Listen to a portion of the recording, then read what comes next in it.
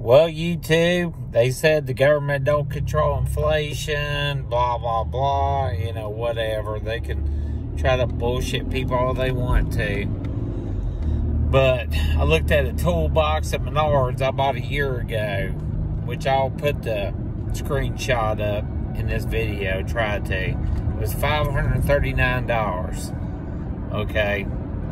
Well, today's price, due to inflation and everything, is $800. So the same Masterforce toolbox that I bought a year ago under Trump was $539 after tax. Now it's $800 before tax. So guess what? Thank you, Joe Biden, for driving the price of tools up. I mean, had a guy try to tell me Snap-on wasn't raising their prices. Hate to tell them, it's economics.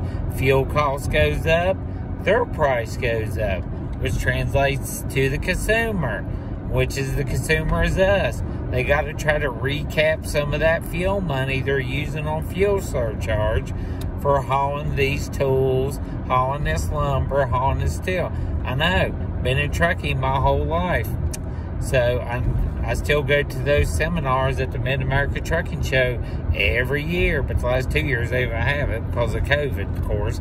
But yeah, so you can write your local representative and thank them for this bullshit. I was just in the store in Kroger, and apparently there is a lettuce shortage in, I guess, the eastern seaboard here, I guess.